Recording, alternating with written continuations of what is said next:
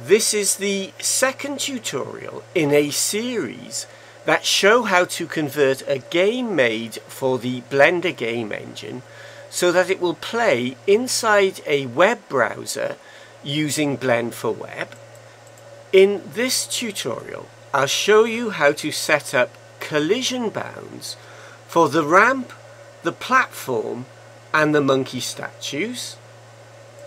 The platform is a regular shape, so it is easy to set up its collision bounds. In the collision shape, choose box. But many objects, like the monkey statues and the ramp, have irregular shapes. With the Blender game engine, you can use convex hull for irregular shapes that do not have concave parts, and triangle mesh for shapes that do, but these are not supported by the web-based physics engine. This does not mean we cannot have complex collision bounds, but it does mean we have to do more work depending on how accurate we want the bounds to be. The starting point for this tutorial is the file made in the previous tutorial. You can download the file from my website, or you can use your own models to make a similar scene. Because the ramp is not a regular shape, I'm going to add a plane and place it on the front face of the ramp. Add mesh plane so we can see it more clearly. I'm going to use the tip of the blue arrow to move it up a bit. To see more clearly what's going on, toggle into quad view, pan, shift and middle mouse button, and zoom in with the mouse wheel. Shift and middle mouse button and mouse wheel. Selecting the ramp, its origin is in the front face of the ramp, so I can use snap options to place the new plane where I want it. First of all, cursor to selected. Select the new plane, object, snap, selection to cursor.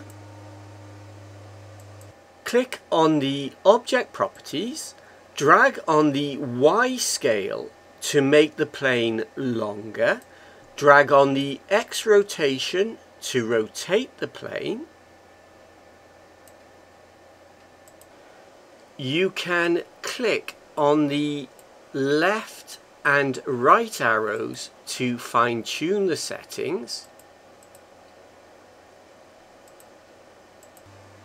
Scrolling down and in rendering properties, click do not render. We never want to see the new plane, we just want to use its collision bounds. In the physics properties, click Object Physics and Collision Bounds, and in the View menu, toggle back out of quad view and zoom back with the mouse wheel. The platform is a regular shape, so all we have to do is click Object Physics and Collision Bounds. We want the shape to be box. Now clicking Fast Preview. The camera is controlled. Press Q and click on the car. Now the car will go up the ramp and along the platform. The car goes up the ramp and along the platform, but it goes through the gems. I'll deal with the gems in the next tutorial. The monkey statues are obstacles. At the moment the car will drive through them. I'm going to change that next. The simplest solution is to put a box around the statue. I'm going to try that to see if it gives reasonable results. First of all, I'm going to remove the physics from the monkey statues. Convex hull is not supported, and the box generated by Blender is far too big. With the statue selected, in the object properties, make a note of the location 2-4, add mesh cube, set its location to 2 and -4.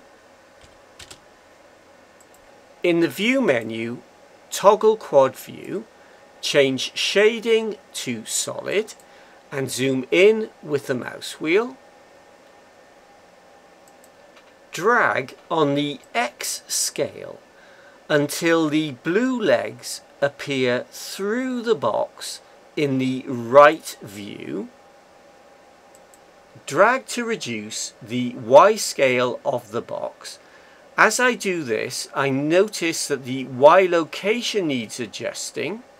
I can use the tip of the green arrow to do that.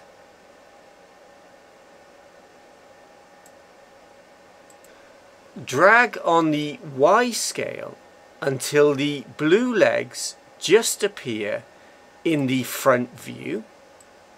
Scroll down and in the export options tick apply scale and modifiers so we don't have to apply the scale, and in the rendering properties click do not render.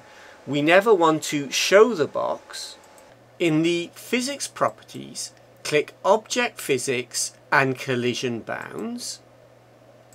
With the mouse pointer in the 3D view, duplicate, hold down Shift, press D and enter, and put a minus sign in front of the X location of the duplicate.